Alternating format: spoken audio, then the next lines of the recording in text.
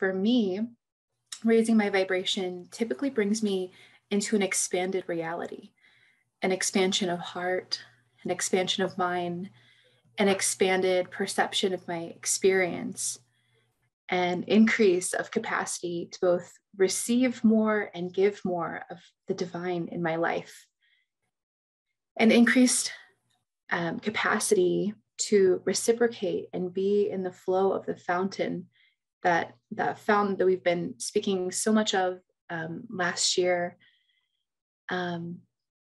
So this increased ability to allow the divine to influence the world and connect into the entire human consciousness through me.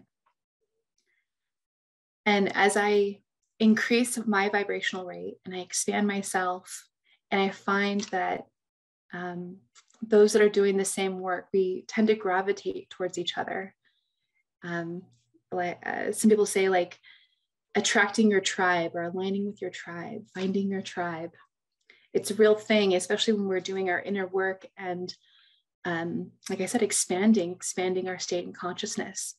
And when you're in this expanded state of consciousness, it's like, there's this feeling of being on fire in a way, enlivened with the spirit of the divine. And sometimes in order to expand for myself, I'm asked to find closure and release those cycles that have come to an end, letting it burn away. And admittedly, sometimes it just feels uncomfortable to let go, because it's a comfort. It's something I've known for so long. And that fire, while it's invigorating, it doesn't always feel the most comfortable. Sometimes it does.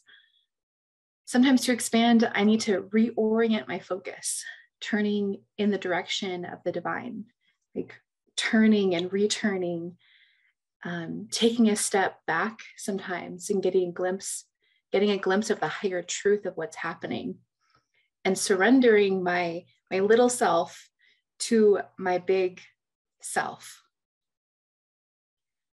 And in this expansion and the raising of the vibration, we're often, like I said, expanding beyond our comfort zone.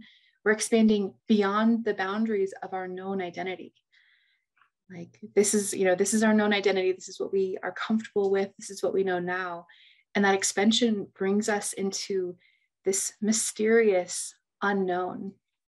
And that could feel scary. It could feel freeing. And it's often better than I had ever imagined it being, moving into that unknown mystery.